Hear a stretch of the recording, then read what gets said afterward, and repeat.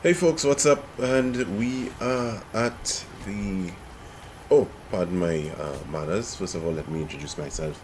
This is Nina Yankee with you all, and we are at the Piarco International Airport, which is located on the island of Trinidad, which is also part of a twin island state, Trinidad and Tobago, the southernmost islands of the Caribbean chain.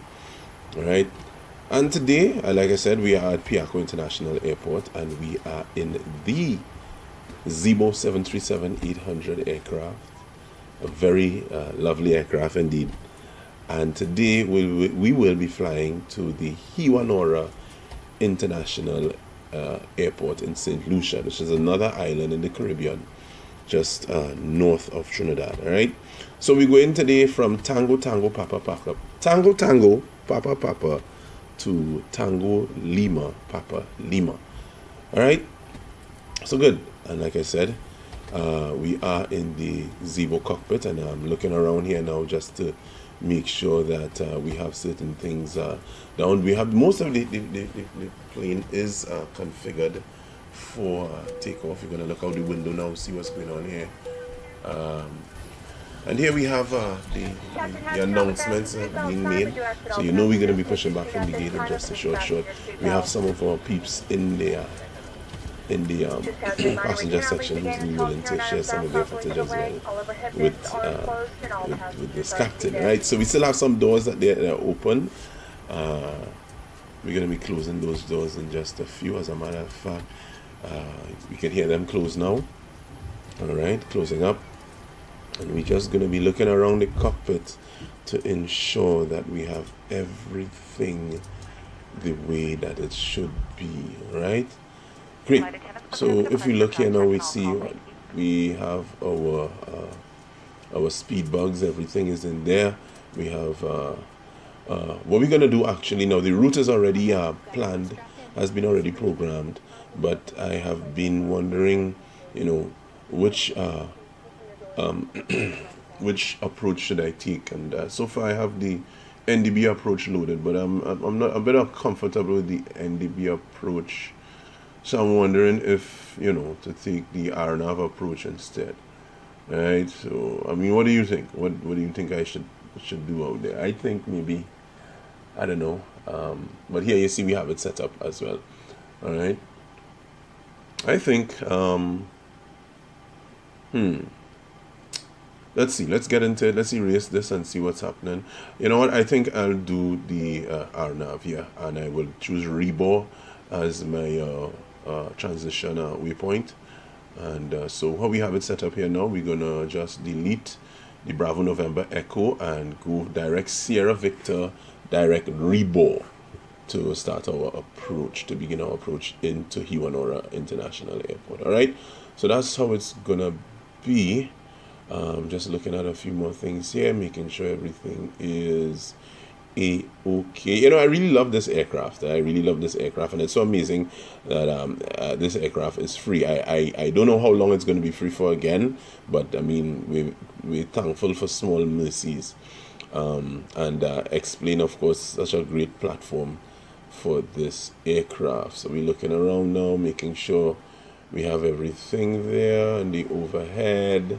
I mean, I could do this the traditional way and use a what you call a checklist and everything. I didn't.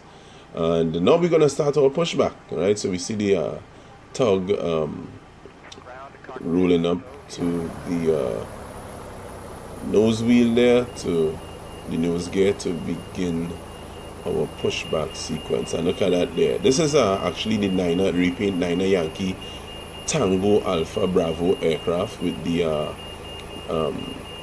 Madiba words on the right side of the front fuselage, and the next side of the fuselage has some words written in tribute to our very own Calypso Rose, who's a Calypso icon. One of our greatest Calypso icons on the island of Trinidad and Tobago, right? So we pay homage to both Nelson Mandela and Calypso Rose there, right? So yeah, we are in the cockpit and getting ready for the pushback. And if you look carefully, again, you can see that I have my only speed box. I have my speed there set to 149, which is our V2 speed. We'll be flying in the direction of 104, which is the runway heading. And now initially we really cleared up to 7,000 feet, but I like to that is approach, right? Approach clears you up to 7,000 feet, but I like to have my my altitude set at about 10,000 feet, you know. Right now, usually what happens here at Piarco, in actuality, the pilots would contact I think apron, Piarco apron, and they would usually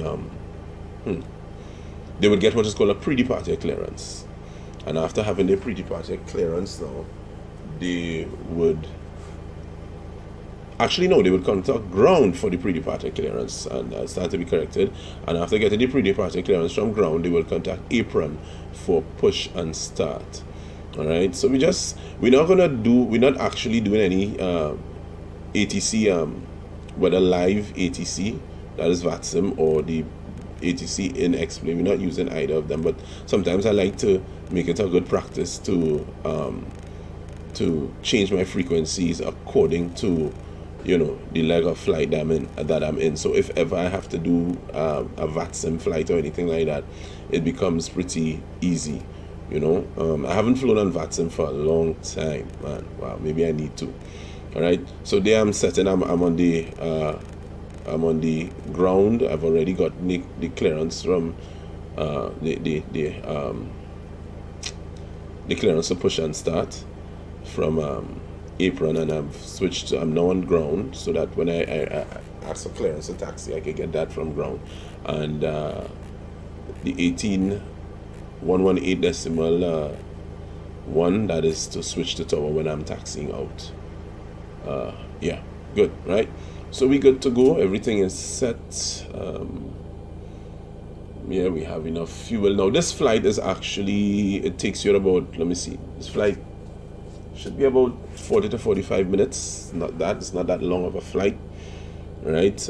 It's just basically up the islands, all right? And there we have it. We have our pushback, and we've seen some of the other aircrafts there. Those are the ATR Caribbean Airlines. This is, of course, Caribbean Airlines a 737-800. Some of the ATR service the islands, service the air bridge between Trinidad and Tobago. Today we are doing a flight. It's sort of a stop-off, and after this flight I intend to fly to Boston. Now it's not an actual route for Caribbean Airlines. It's not an actual route, but you know, sometimes I like to just do my own thing. Right? Maybe Caribbean Airlines themselves could probably look at doing a route like that. Yeah. All right. So we doing the startup sequence now. We're just getting ready to do the startup, and we're gonna fire up. And we're just gonna make sure that we are clear on both sides. I see we have one of the ATRs taxiing in. We'll see what happens with that. All right. By the way, the traffic program I'm using is World Traffic. Yeah, it's pretty okay. Have some issues with aircrafts not recognizing other aircrafts, but now we're firing up engine number 2, so we're gonna look at that there. Watch it. We're gonna get to N2 of 25%, and then we're gonna introduce the fuel. Let's see, let's make sure we have a good start. 24, and there we go. Introduce the fuel, and we hear the engine 2 spooling up there as we do our push. I wonder where that ATR is. All right, so we have a good start on engine number 2. We're gonna go now to engine number 1 in just a short while. Yeah, pushback is really nice. Starting up engine number 1.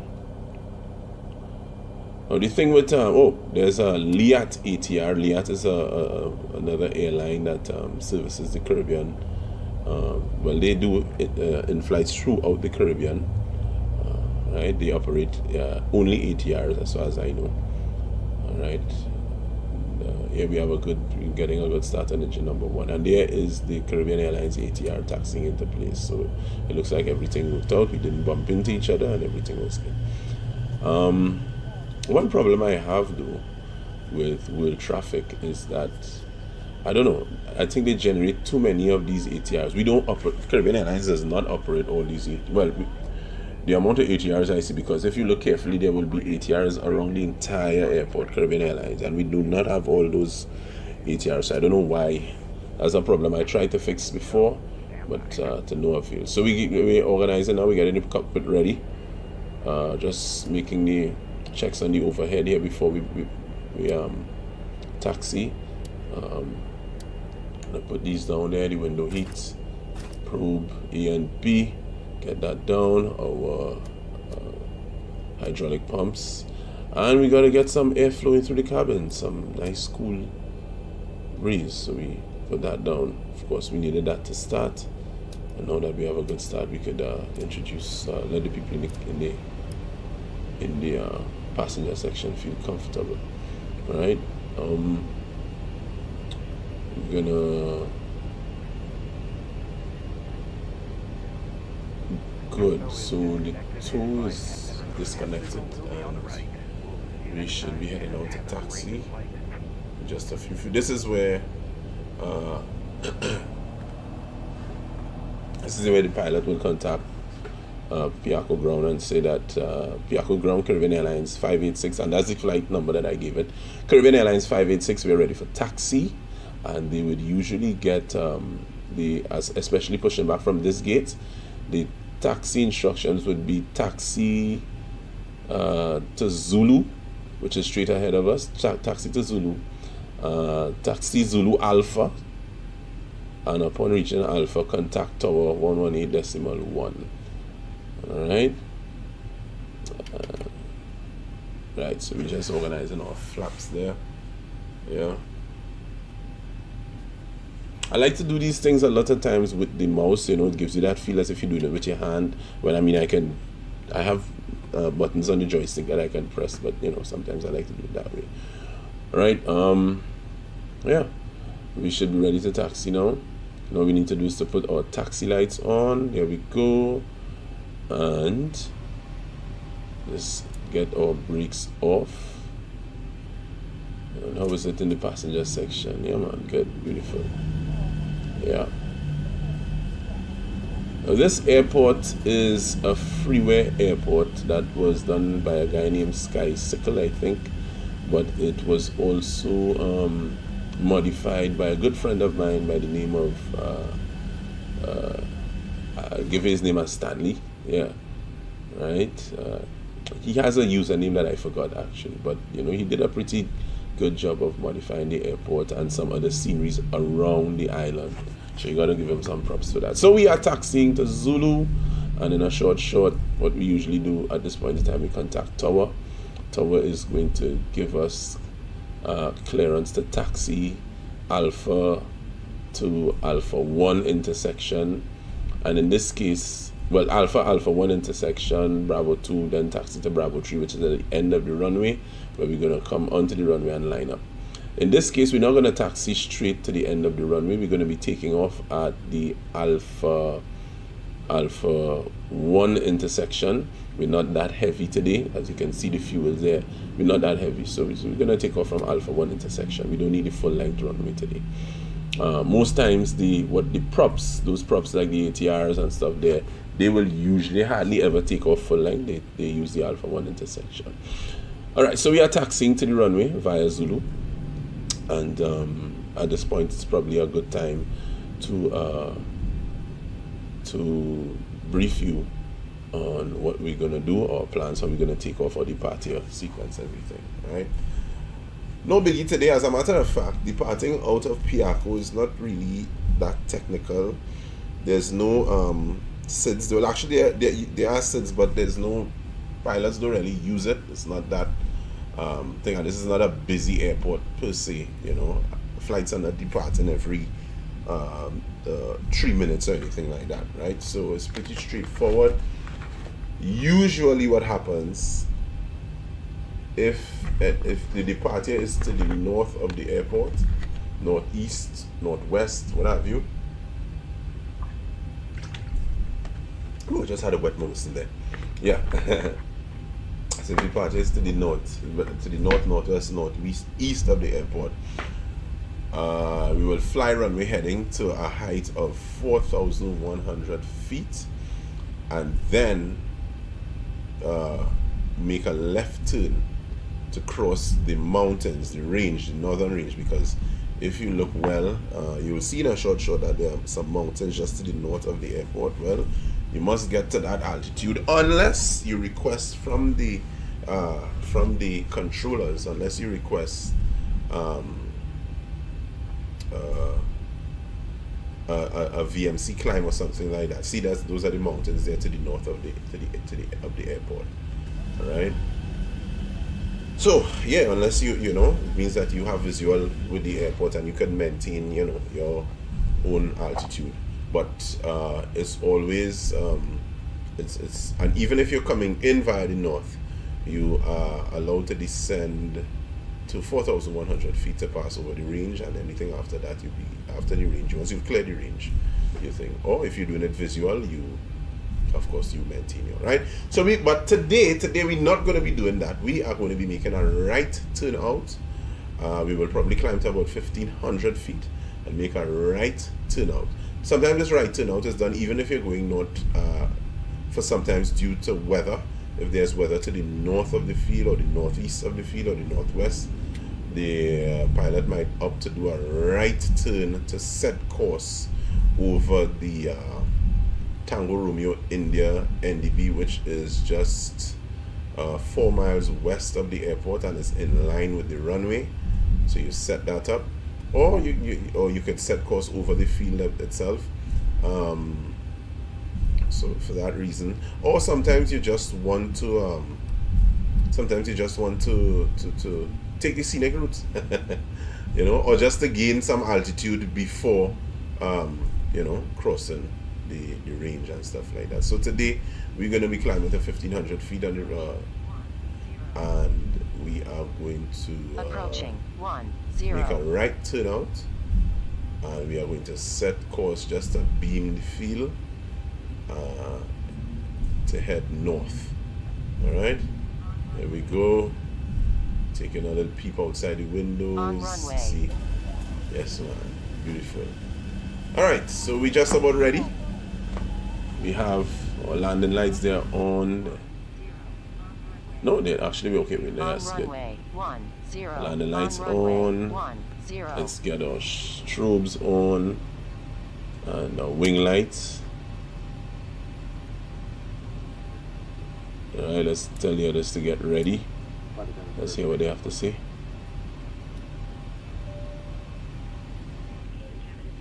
Oh, alrighty. Time to move. Okay, the cabin is secured. Have a good Let's flight. roll, let's rumble those engines and let's get the hell out of here. Here we go.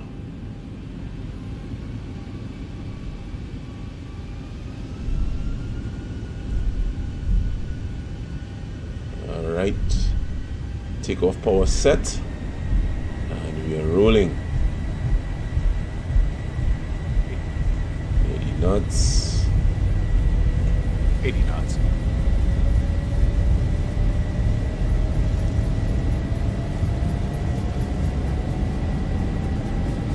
Here we have V1. Rotate. Let's go. V1, rotate. Positive rate, gear up. Positive rate. Nice.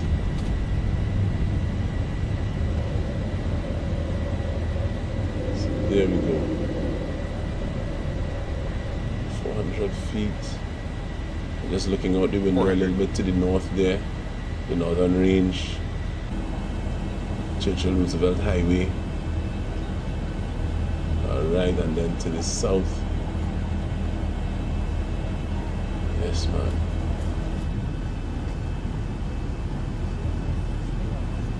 Alright. Here we go, we're going to be making our engage VNAV there. 1,000. And we are going to be making the autopilot on. There we go. And we're just about there. We're going to be making our right turnout now. Alright. Now today I choose the right turnout honestly for two reasons: to gain altitude, and you know, I think it's the much more scenic route. But I don't know how scenic it's going to be because we are approaching some clouds. Oh, that in front of us, there's the Caroni Arena Dam right there. Alright. It's amazing though, the cloudy light and dark areas, how the cloud cast shadows is pretty cool.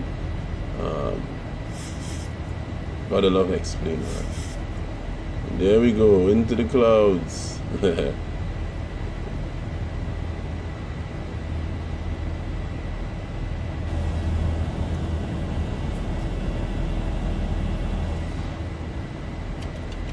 we're gonna just hold this heading just for a short bit. Right, there's the east coast of the island. Right, and we need to get our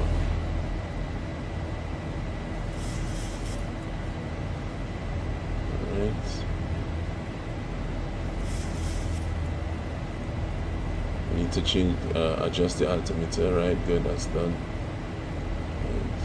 And we're gonna turn now to set course direct Sierra Victor. In just a short, we're gonna be setting course direct Sierra Victor.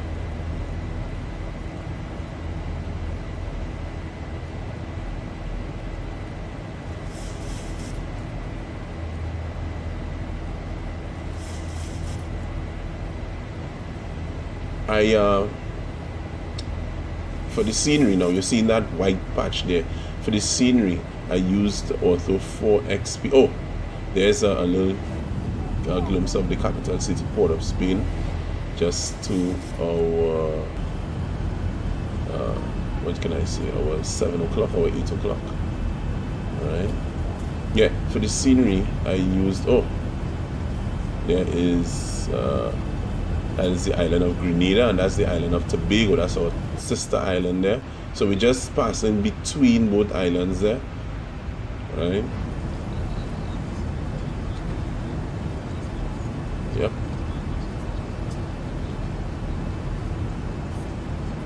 Okay, hey, what's up? So we are now on the approach. We're just on the approach into Hewanorra. Alright, and we are turning final for the landing. Alright, now let me tell you quickly, I just wanted to let you know, I used Ortho 4XP for the sceneries and stuff like that, but what I noticed, and I think all those who use Ortho 4XP will have the problem of the clouds and stuff. That's why I made reference to the white patch. I think Ortho 4XP along with the mesh tool that I use, which is, I think it's Ultra Mesh HD4, something like that, it's pretty good, but the only problem is those clouds and problems with the cloud.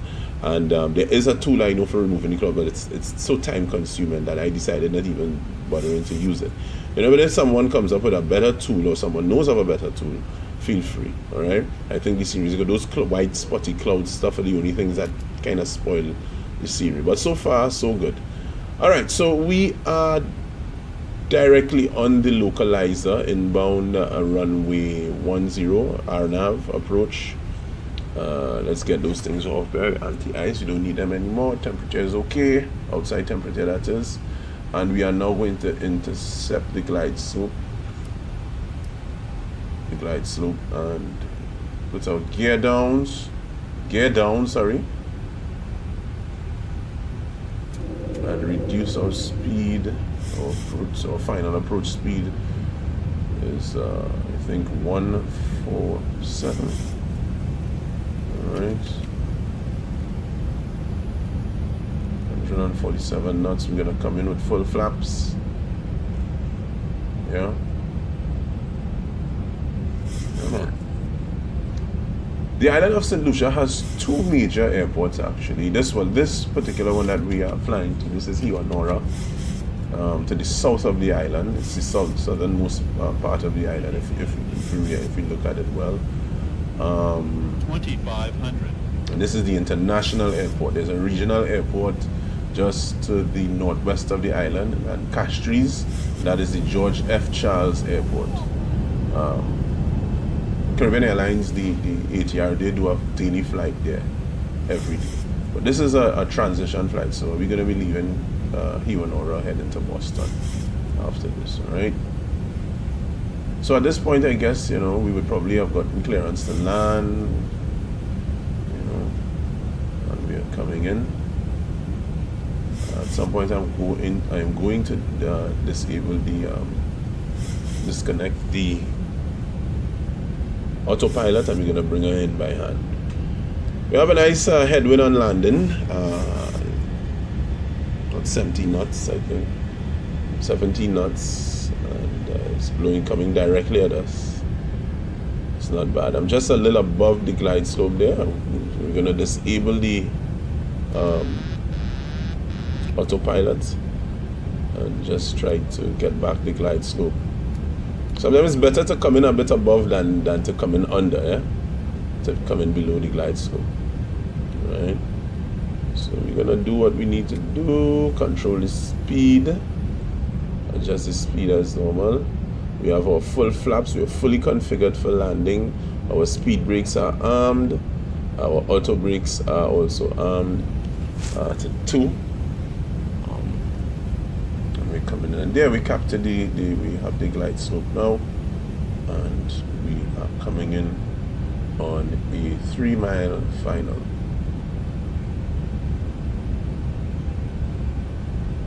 Usually at this time we have what is called a sterile cockpit. No one talks in the cockpit, so let's see what happens.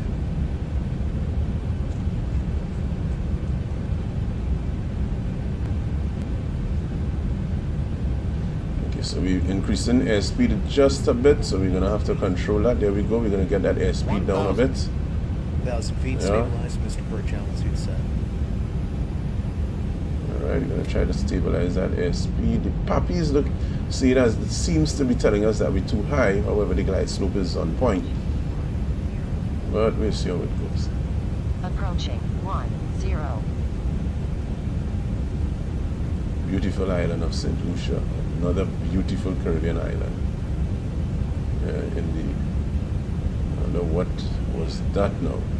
We'll have to check that on the ground. 500.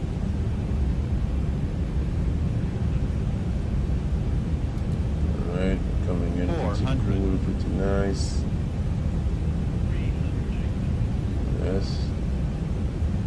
300. Approaching minimums. There we go.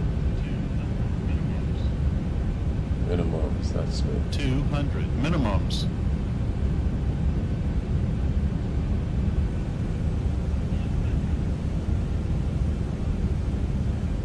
Just a bit high. We're gonna make it. 50. 40. 30. Here we go. 20. 10. All right.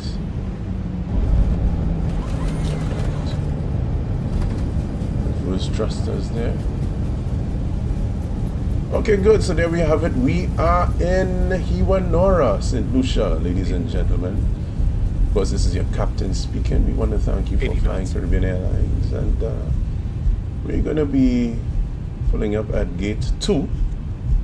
And, of course, you would listen to the instructions of the flight attendant, who will guide you accordingly as to what you need to do. Those of you who are traveling on with us, and those of you who are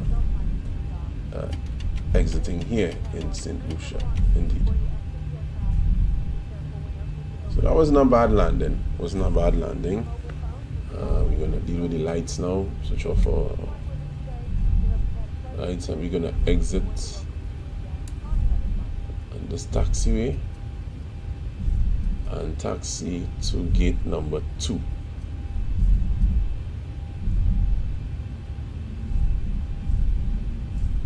All right, and let's have a look at that landing from outside, because you know I have my peeps recording my landings, and you know. So let's see what it looks like from outside. Not bad at all. Not bad at all.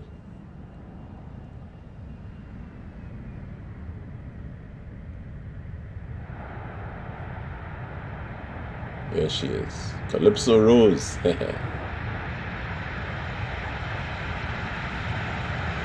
Alright. Well, folks, that's it for now. I want to thank you for viewing. This is actually my first ever narrated explain video. So I wanna thank you for viewing, and I will continue to put up stuff as long as you are appreciating it. I don't see anybody doing much flights from in the Caribbean region, so these are the things that I'm going to be focusing on, whether it's from someplace in the Caribbean to maybe JFK or Miami or something like that, right? But most of my flights will be generated from the Caribbean. All right, so once again, thanks for watching, and I do look forward, or you all can look forward to some more videos from yours truly, Niner Yankee. Don't forget to subscribe. Hit the subscribe button if you like what you see, and also you can follow me on Instagram, Niner Yankee, and yeah, it's all good. Until the next one, this is Niner Yankee saying peace, blessings, and possibility.